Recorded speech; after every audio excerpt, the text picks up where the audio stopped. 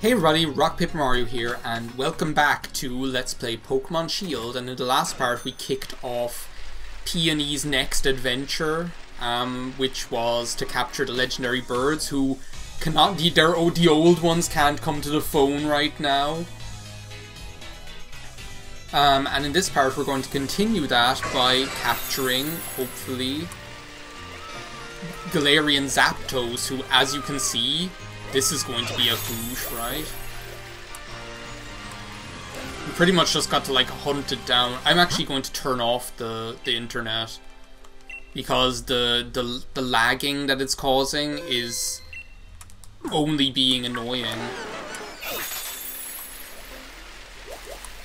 So I think we've actually just got to head it off at the pass is what we need to do, because it has, like, a path that it runs around here on. And I feel like we need to then, like... Maybe I'm wrong. I feel like that's how I caught it the last time, was that when it turned around, I just, like, walked into it. And then that was the end of that story. But again, I feel like I'm faster now that the internet is off. I feel like the internet lag was really not helping. You know what, Tyrogue? You pissed me off at the start of this LP. Pissing me off now. I've been good to you. Now, I'm coming to the edge. You're lucky I didn't, like, acrobat your ass. Yeah, look, see? Like, do you see the difference between having the internet off and on? This thing is scary, by the way. It's like a big, terrifying ostrich or cassowary or whatever. I'll never forget I had this, like... I had this video called, like, actually I had, like, I think about 2 or 3 of them or something like that.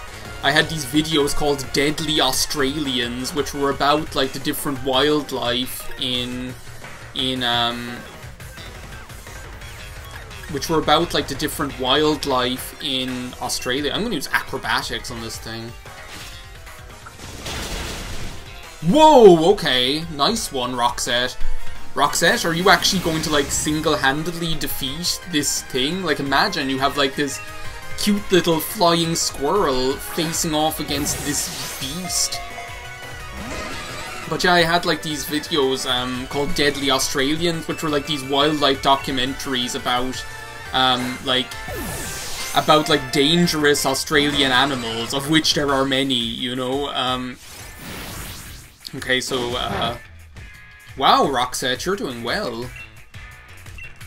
I shouldn't be underestimating you. They were actually quite good. Like, they were good wildlife documentaries, and then, like, interspersed with, like, there was, like, obviously they talked about the wildlife itself, but then they also talked about the, they also had, like real-life stories of, people who had an encounter with these animals. Like, you had the person who had a funnel web spider in his shoe or something like that, you know? And, like, one of the animals that they talked about, which I was fascinated by, was the cassowary, which, if you don't know what a cassowary is, it's pretty much just, like, a terrifying, flightless bird that, a terrifying flightless bird that lives in Australia, which, like, looks cool. It's like this black kind of shaggy bird with like a blue and red neck and, like, a kind of a weird head. It's like it's really, like, kind of like almost primitive looking or something like that. There's something, like, very dinosauric about it. But apparently they're aggressive and they kick you. Like, apparently they're aggressive and they'll just, like, run out, chase you down and kick you to death or whatever. So yeah, like, I remember being totally fascinated by this, and I guess that's what Galarian Zapdos is a terrifying cassowary that'll kick your head off, I presume. It's like the Jean-Claude Van Damme of Pokemon. Just to talk about that again, maybe Zapdos's nipples are all hard and it'll be rescued in the Rockies, where the strange things happen, by big sweaty bears. That's the way he says it as well. He says it so casually. He's like, I was rescued by big sweaty bears. I'm like, what? That's not something you just, like, drop like that, you know. I was rescued by big sweaty bears.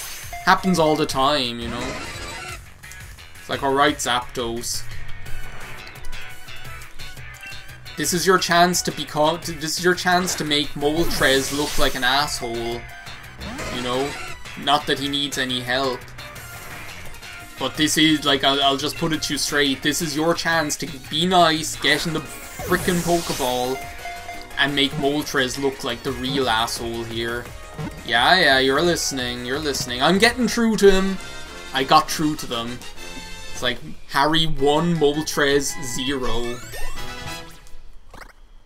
Well, that went decidedly better. That was a way easier than Moltres. Zapdos' data.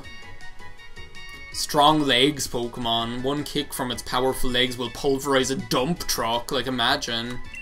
Runs through the mountains. Yeah, that's obviously Jean-Claude Van Damme. Or I'll just call him Jean-Claude.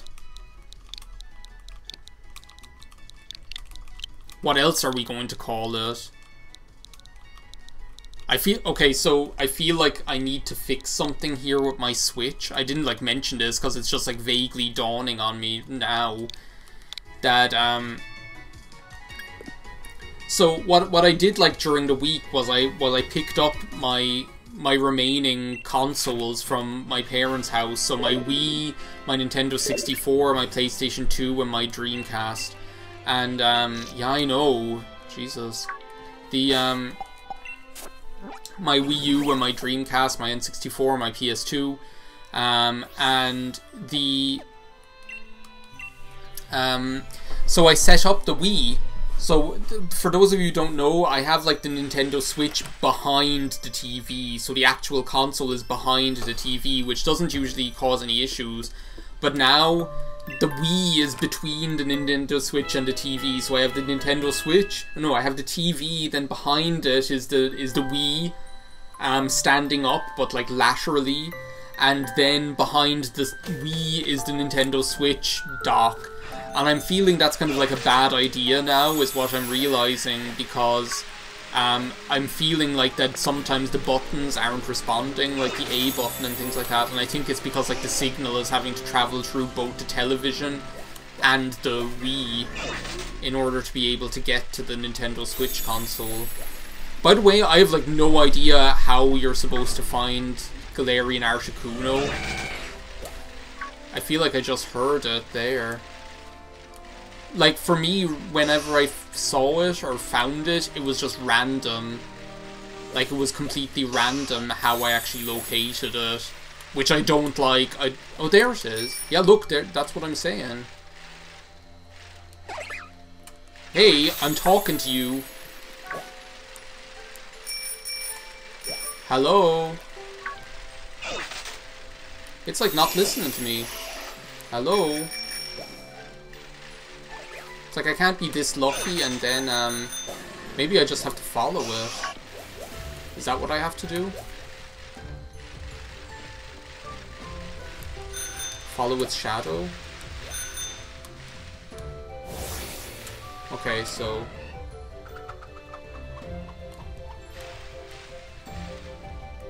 Okay, so I'm actually going to be a bit of an asshole here. And I'm going to save the game. So that I make sure that I get the right one. Well, no, I kind of didn't have to do that, did I? Because I'll just, like, follow it again. It's actually good that we're somewhere where it's not hail, though. Because that's usually the problem here, is that when... What I was going to do was just, like, restart the game, by the way. I was going to, like, restart the game to, and I can still do that, I suppose. Snorlax, don't get in my way. For you stupid looking thing. Do you know what, I'm doing it. Yeah, I was playing Miitopia.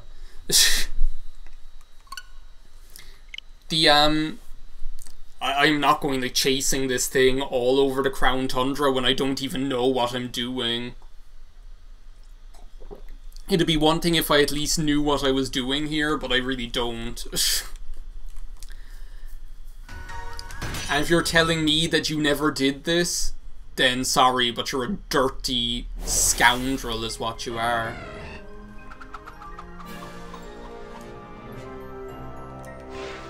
So it was this one, wasn't it? No, now it was the other one that I picked the last time. Okay.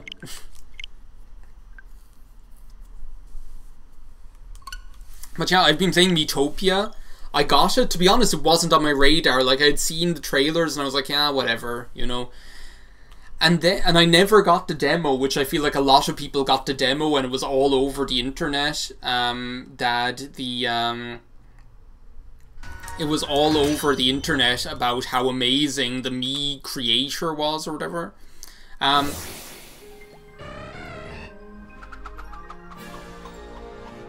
It was all over the internet how, like, amazing the... Was that actually it? No! Bomber Snow! No! Not now! You just had to... You just couldn't let me have this! You just needed your 15 minutes of fame! You stand there looking like the Radish spirit. It's like, there, happy now? Are you gonna let me battle you now? What the... Oh, sorry. Sorry, I was like triggered there for a second. I was like, is it just going to disappear? Is it just going to disappear and go away? But yeah, now I have Miitopia and I just decided on a whim to get it and play it. Is this just gonna outright kill us now, by the way? Please don't. Oh, thank you. But I'm frozen! No! Frozen solid. Should I not just try and, like, quick ball it? I feel like that's, like, the next best thing, is to try and quick ball.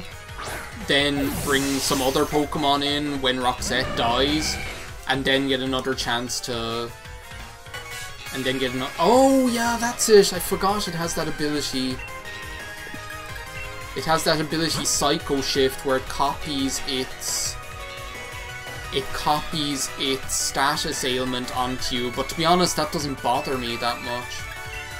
I'll use the full restore. I need an ice cream cone. I need an apple pie. I need a family with type 2 adult onset diabetes. Now you're going to confuse me, right? Yeah. Well, there we go.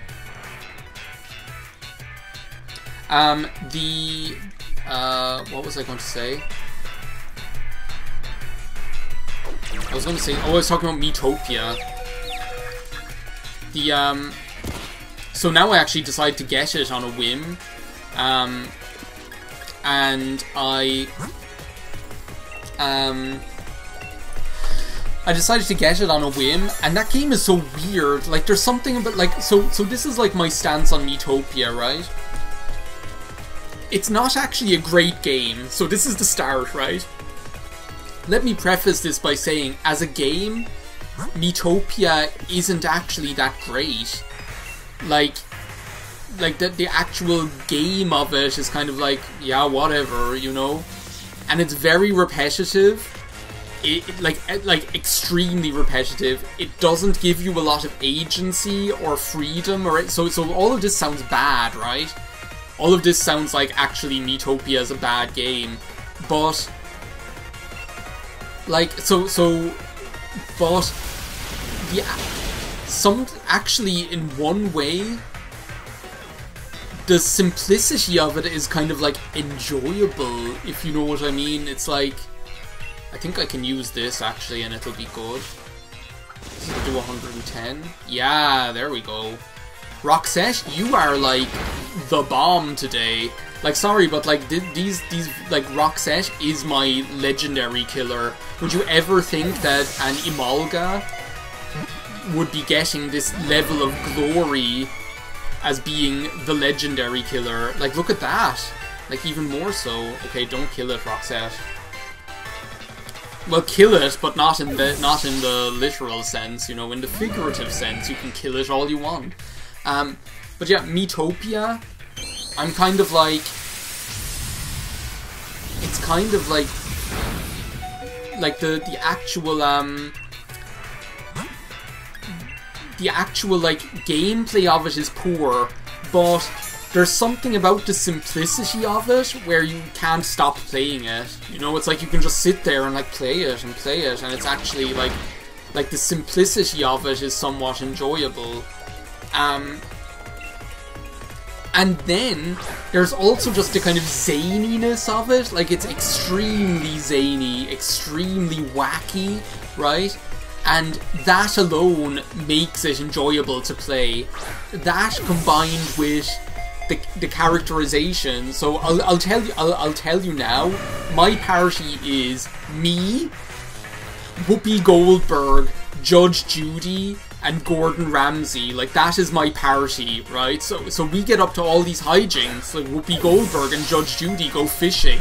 Gordon Ramsay and I go to the cinema. Whoopi Goldberg and I go to the beach or something like that. Like, there's all this random stuff that happens. Like, all these random little conversations that we have during the game. And it's like, if you actually imagine then that in real life, what if Judge Judy and Gordon Ramsay did go to a coffee shop and Gordon Ramsay forgot his wallet, and so did Judge Judy, and they both laughed about it. Like, that's the crazy part. So that's one element of it that's just completely wacky and off the wall, and that makes it fun to play. Like, that alone makes it hilariously fun to play.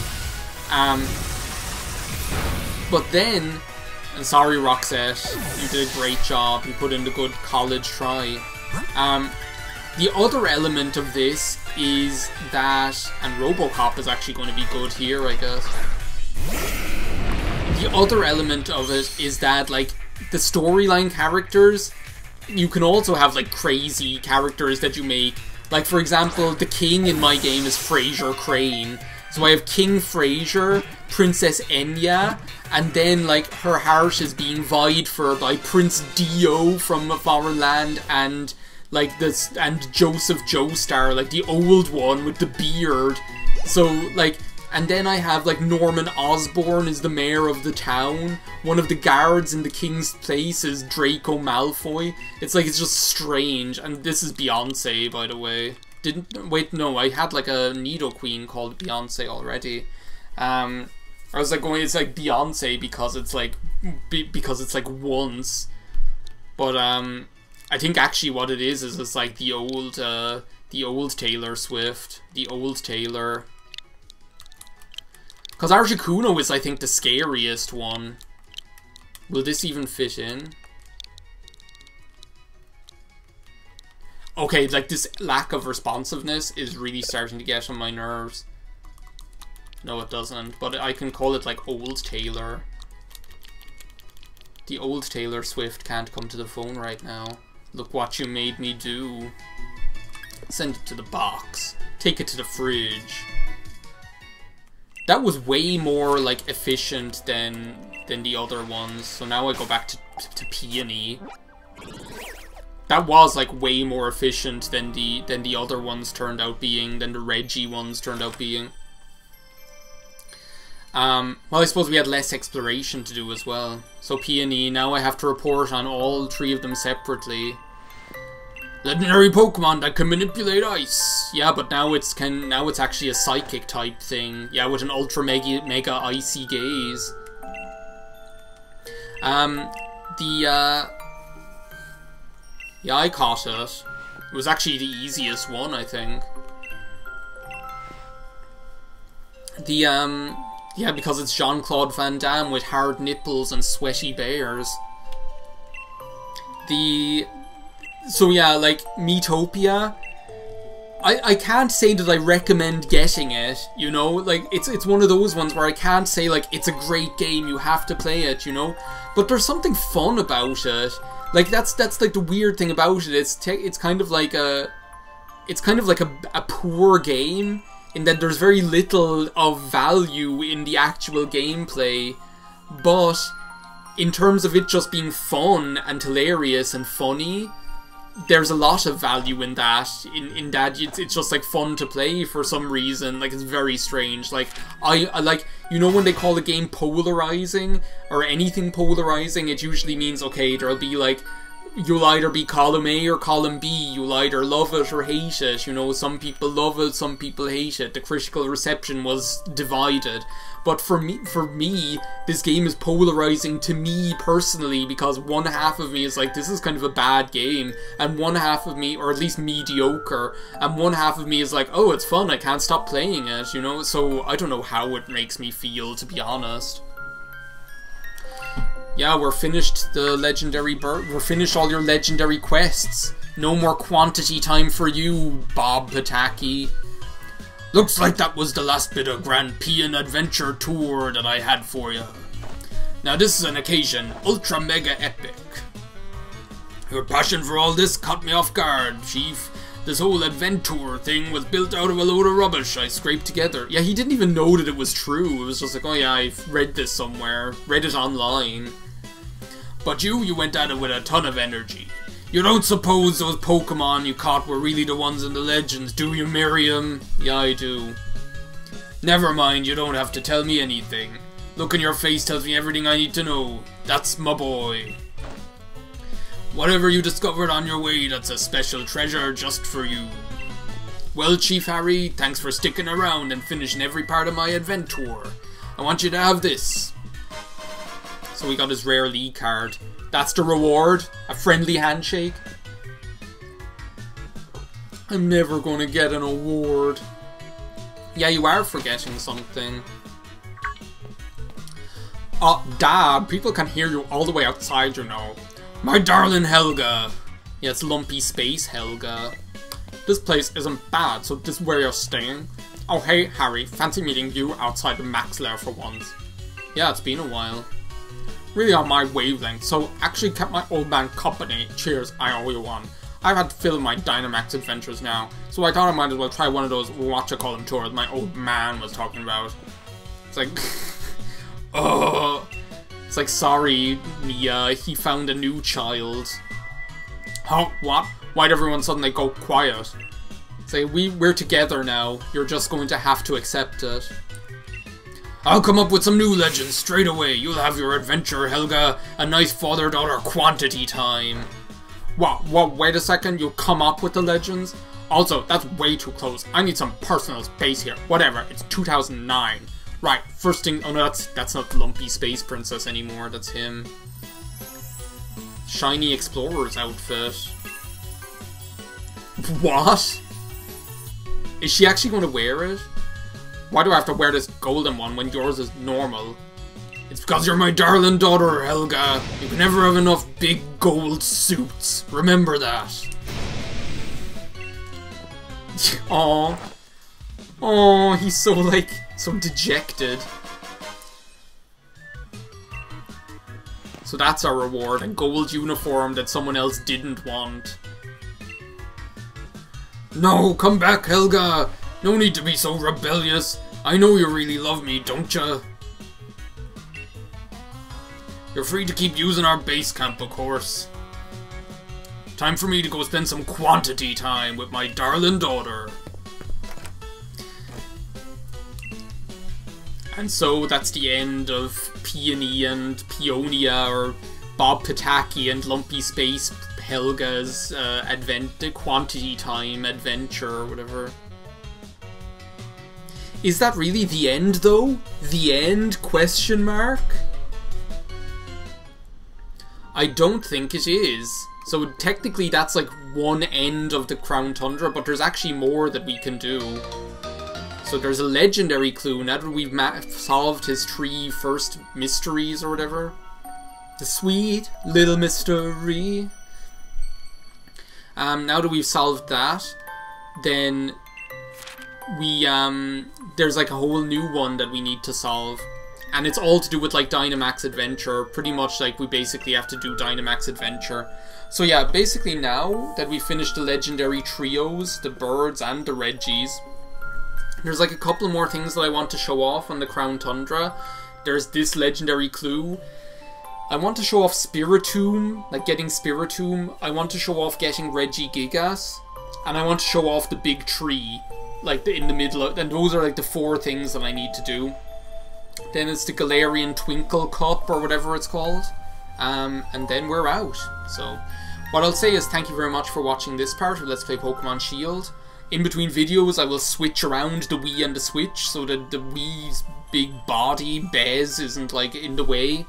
But yeah, until then, see you next time. Bye now.